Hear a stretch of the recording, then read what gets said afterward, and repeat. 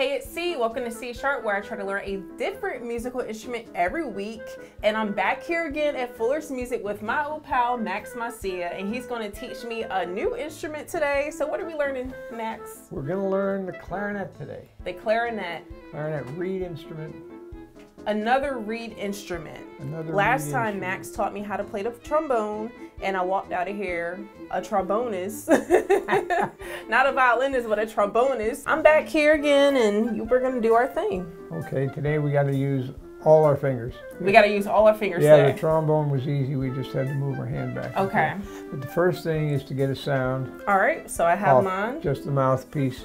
And this is called a reed again, right? This is called that's a reed. This up is on the top. reed. The wooden part is the wooden reed. part. Gotcha. So the first thing we do, and you can see how I do it, is I put my upper teeth on. Okay. And then I turn my lower lip under, over my teeth. Oh yeah? Excellent. Ah! Excellent. You're halfway there. I'm halfway there, y'all. Do it again.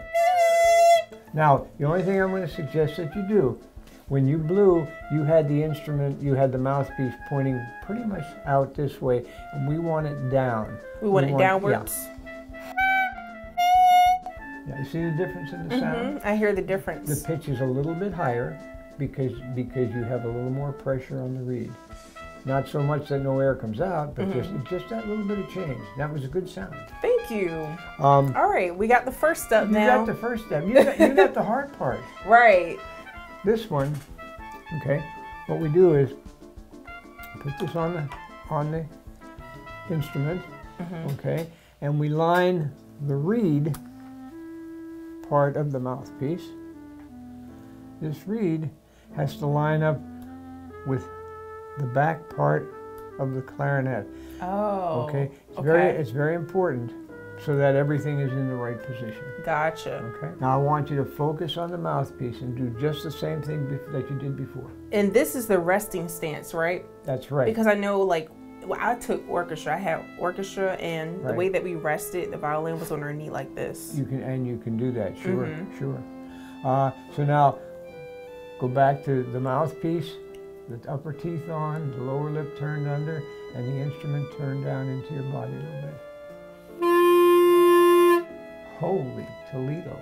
Holy cow. Yeah, that too. That's good. Do it again. That sounded pretty good. Do it again. That was easy. Good. Easier than the flute. So what you know about the clarinet?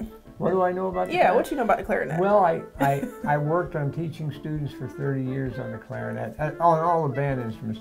So I can handle it. Okay. And you're doing good. Well, thank you. You're doing it quicker than most of my students did it. Do it again. I feel like I've done this before. I'm gonna put mine on, and we'll see if we get the same sound. Okay. Okay.